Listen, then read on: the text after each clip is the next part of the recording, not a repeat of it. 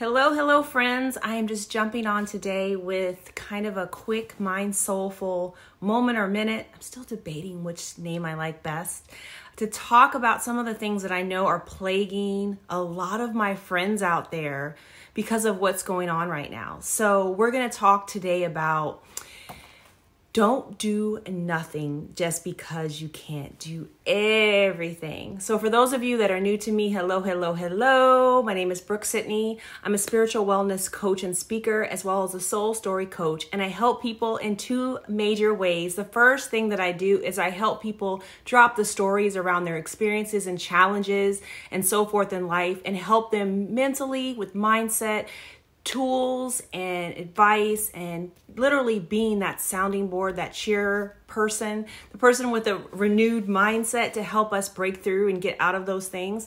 I especially work with my fellow single ladies and single mamas because I really care that we are pressing on and pressing forward and presenting the best possible example for our little ones.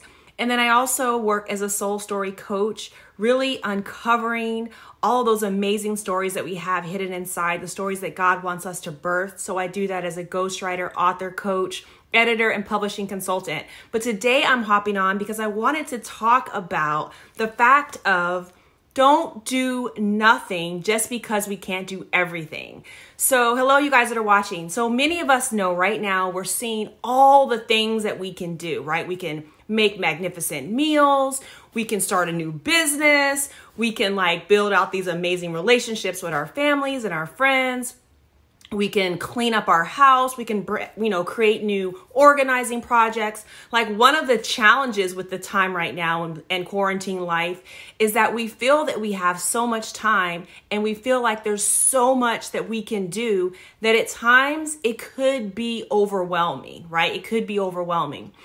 As an author, coach, and editor, I have people coming to me right now and saying, oh my gosh, I can't even write, right? Because they're thinking all of a sudden now that you're home, you need to finish the book. Of course, I would love for you to finish the book, but the most important thing you have to do to finish a book or do anything is to take the first step or begin the writing process. Even if you put 100 words on the page, that's 100 out of your head and now out, that is one step towards that book, right? And I say that to my author clients. And then through my spiritual wellness clients, which is more what we're talking about today, it's more about, first of all, giving yourself grace, right? Because this is a special time. We're in a special place.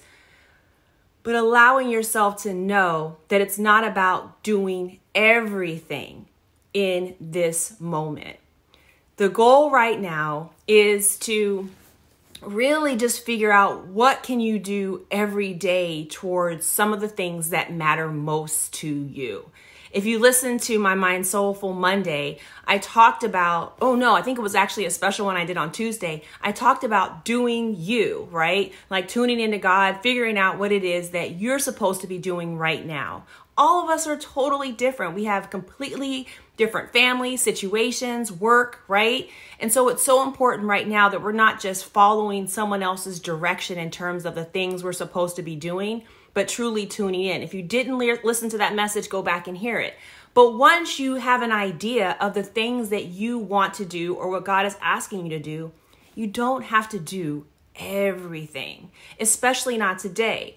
Instead, I want to invite you and encourage you to, instead of thinking about the magnitude and the bigness of a project, whether that's a book, whether that's organizing your kitchen, whether it is, creating a business, that you just endeavor to do one thing each day, right? One manageable thing each day, one thing that sits right in your spirit, one thing that actually feels good.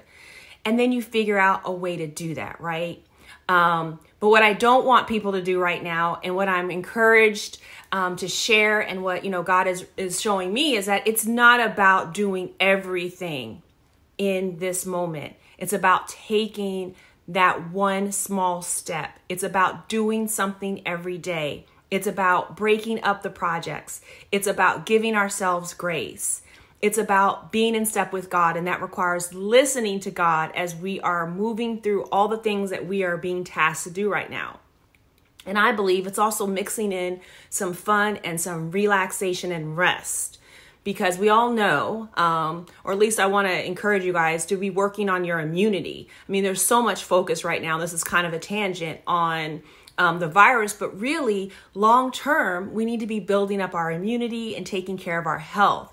So getting stressed out right now, that's not the goal.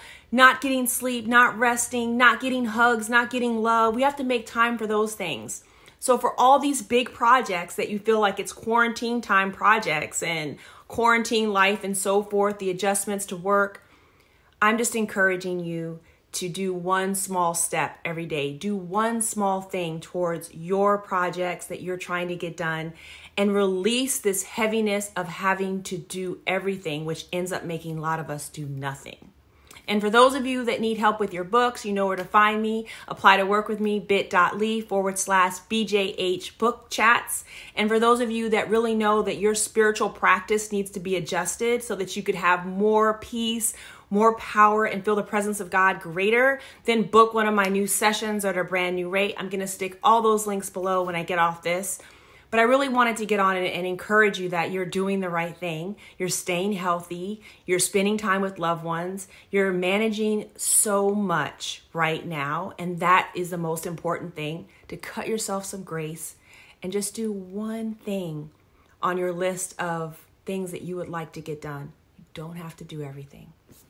You guys have an amazing, what's today? Thursday, and I will talk with you soon.